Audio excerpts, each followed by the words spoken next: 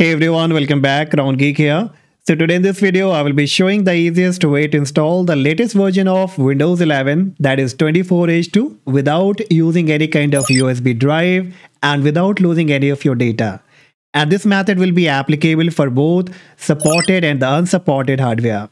So without any further delay, let's quickly get started. Okay, so the very first thing that you will have to do, you need to download the Windows 11 ISO. So bring up any of your browser and you have to search for Windows 11 ISO download. And you will be getting the first website that says download Windows 11 ISO. Click on it.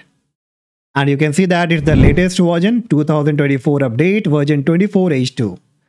So here you have to scroll down to the bottom and you'll find download Windows 11 disk image. So click on the drop down here, choose Windows 11 Multi Edition. Click on download now. Next it will ask you select the product language. Now here you have to be very careful while upgrading because you need to choose the same product language that you have currently configured on your current operating system, that is probably Windows 10. If you are not sure what you can do, click on your Windows search again, type CMD, click run as administrator on command prompt and the black window will be up. Now here you have to type a simple command in order to find your current language, and that will be DISM space /online space /get -intl. And once you hit the enter key, it will show you your default system UI language. And on my end, you can see I have ENUS, that is English, United States. So whatever language you find on your side, you have to download the same one. So again, go back to the Windows 11 ISO page and choose the same product. And I will choose English United States. Click on continue. And then you have to click on 64-bit download. So now the downloading of Windows 11 ISO will be started and it's around 5.4 gigabytes. So it may take some time. So you will have to wait until it's all been done. Alright, so finally the Windows 11 ISO has been downloaded. Now you will have to mount this ISO and copy all the files from this location. So what you can do, either you can right click on it and click on mount. And sometime if the mount method doesn't work for you, then you can also right click on it and choose the WinRAR to extract all the file of Windows 11 ISO. So I will try with the mount option only. That's very simple. Right click and click on mount.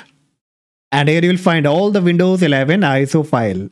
So what you have to do, you need to copy all these files, select them all, right click on it and click on copy. And then you have to paste into the C drive. So from the left hand menu option, click on this PC, go to the local disk C. And here in the root location only, you have to paste all this file in a new folder that we will be creating by the name Windows 11.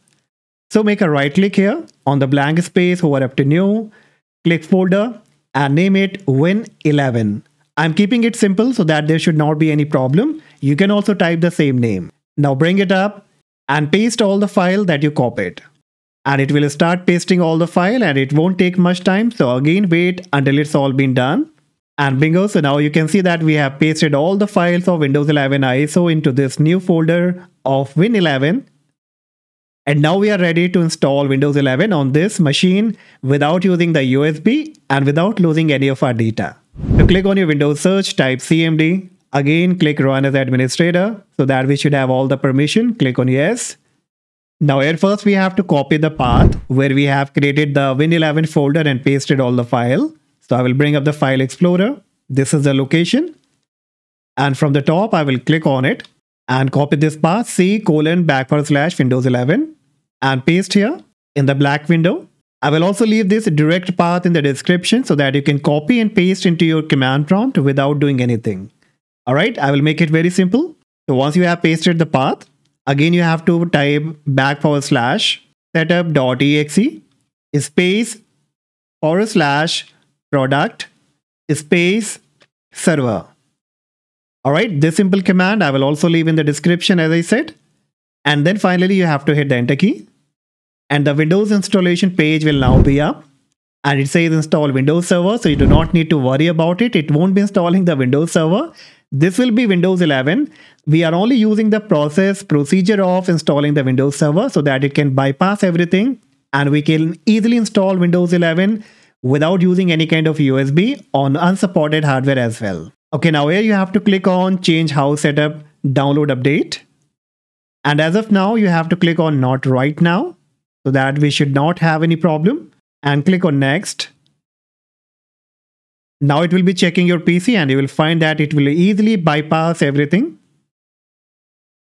Bingo. Now you have to click on accept. Choose what to keep. So if you don't want to lose any of your data, keep this selected to keep file, setting and application. In case if you want to delete everything, then you can go either with the second or the third option.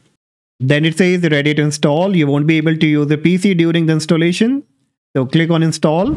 And finally, the installation of Windows 11 will be started. So now we have to just sit and relax until it's all been done.